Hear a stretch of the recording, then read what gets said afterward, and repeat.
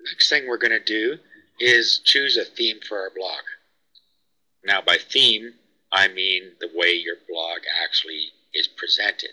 So what we're going to do is we're going to change the theme, and this is very easy to do. All you have to do is go find a theme that you like and install it. So to change our themes, we'll just go to our site admin and then go to Appearance and Themes. These are the themes that come pre-installed. Then down here you'll see Get More Themes. So open this in a new window or in a new tab, whichever you prefer. Go to the theme directory. Then you can dig through here until you find one you like. You can search through here as well to find one that matches the look you're going for. Okay, so I search for business, and I can pick any of these that I want. You can also do a Google search to find themes if you want to do it that way. So what I'm going to do is click on the name of the theme that I want to use. From here I can download it and I can preview it. So let's have a preview first. Okay, so if I like that one, I can go ahead and download it here. And again, download it to a directory on our computer where it's easy to find and upload. Now we'll go back to our cPanel, then again to our File Manager. And this is similar to installing plugins. What we're going to do now is go to our directory that our blog is in, go to WP-content, and then you'll see the themes directory in here. Go inside themes, and then we upload our theme into the theme directory. So again, we browse for it. It's called Black Globe. Upload. Okay, it's uploaded. Then we go back here, click on it, extract.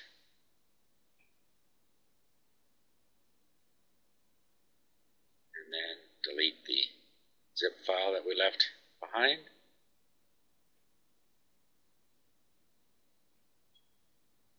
Now back to our WordPress blog. Let's just refresh our themes page here.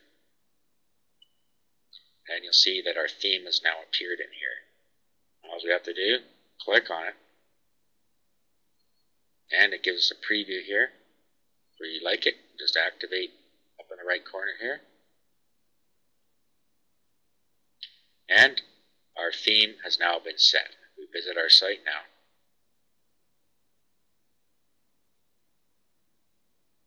You'll see that the theme has been set to the one we chose.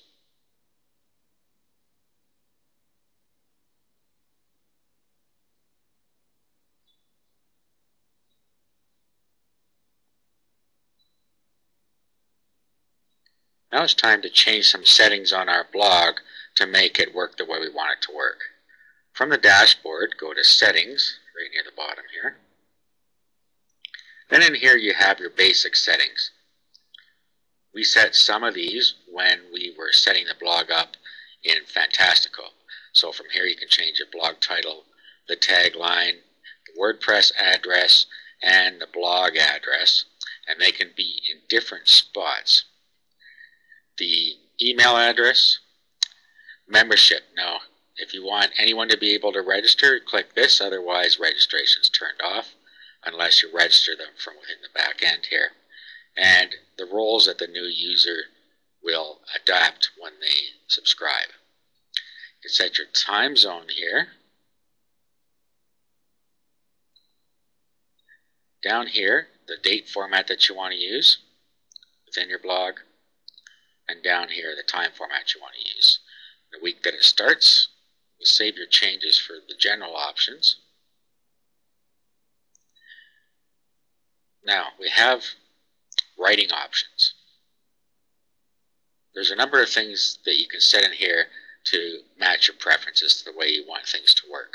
You have here emoticons and whether it should collect and envelop XHTML automatically. The default post category, you might want to set this, and then you can change it during the time of post. So if most of the time you're going to be blogging on a specific subject, this would be a good time to set the default. So we'll set affiliate marketing. Default link category. We haven't set up our link categories yet. We'll do that in a minute. You can post via email by setting the mail server, the login name, and the password, and then you can just email your entries in, and it will post them to your blog automatically to the category you set here. And then down here we have our ping list. The ping list automatically notifies update services that something has changed on your blog. In the resources document, you'll find a list of entries that you can just paste in here. So just grab all these and then copy and paste them into your blog. So just paste them in here. Save our changes.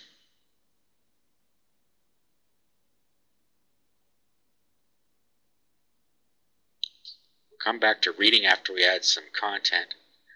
Discussion.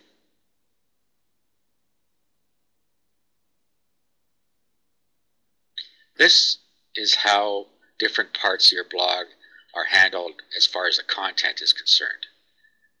These options have to do with linking links into your blog and links out of your blog, and you can set whether you're going to allow pingbacks and trackbacks. That's what these are here. So you can set these to your preference, whether you want to allow people to post comments to your articles. If you do, you leave that checked. If you don't, uncheck it. Comment author must fill out a name and email, and then you have different restrictions down here that you can use as well. One thing I do suggest is that you have a comment is held for moderation checked. That way people can't go spamming your blog and get it posted right away without you seeing it. When you have everything in here set the way you want it, you can update.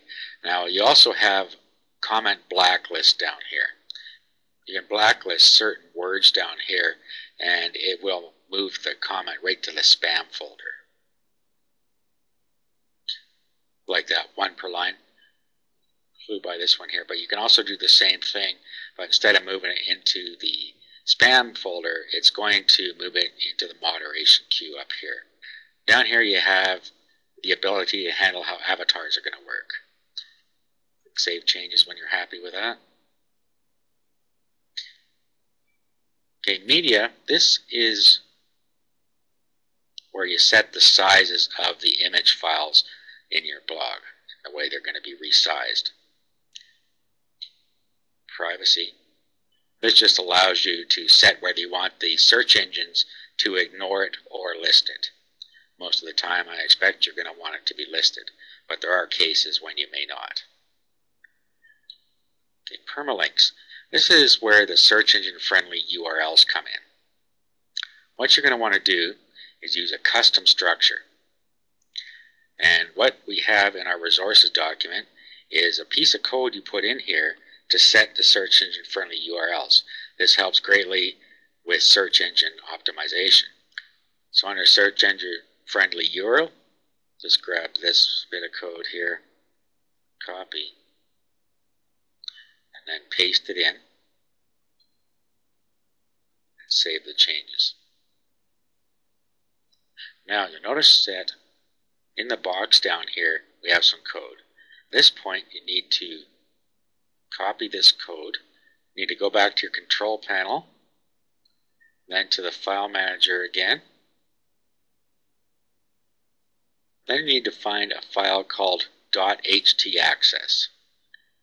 Now normally you'd be able to see .htaccess in here, however it doesn't seem to show on this particular server.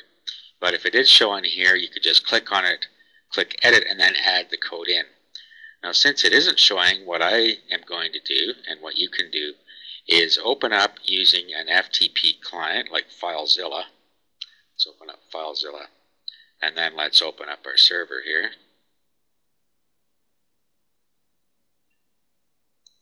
And then let's find .htaccess. There it is. And then we'll download it into our working directory here. So we'll just do a download.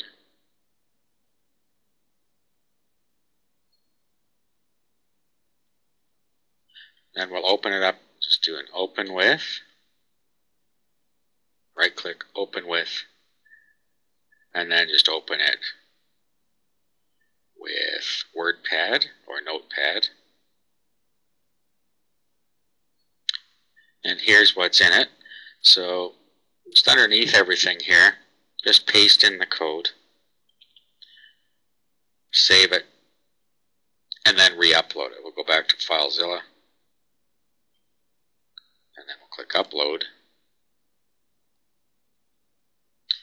Okay, and you can see 5770 bytes versus 393 bytes.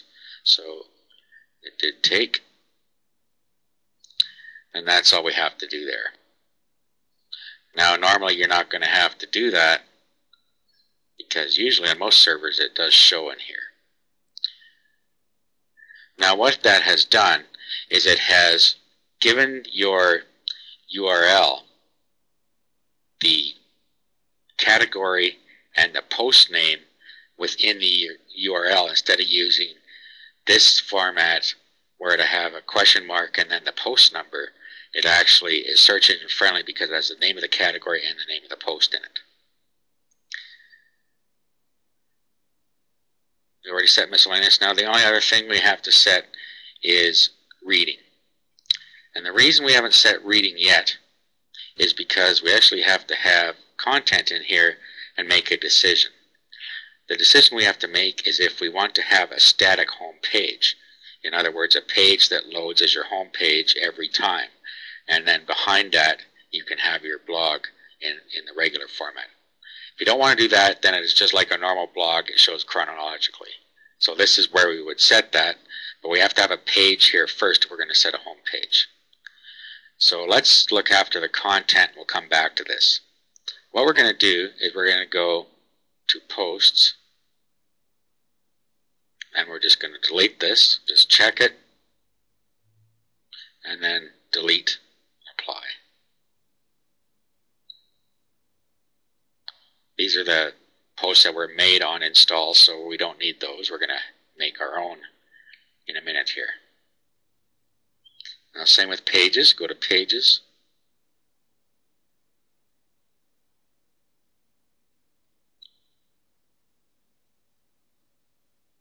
And same thing here. Or you can actually just put your mouse over it and click Delete.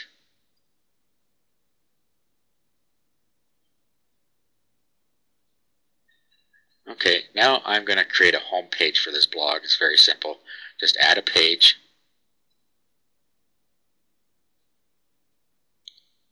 So here's my page. Title goes here. You have a full editor down here, so we just put our article in. And of course, you can paste your articles in from somewhere else. Down at the bottom, you can select if you want to allow comments or pings. And I got these from our settings, which are the defaults for our whole blog.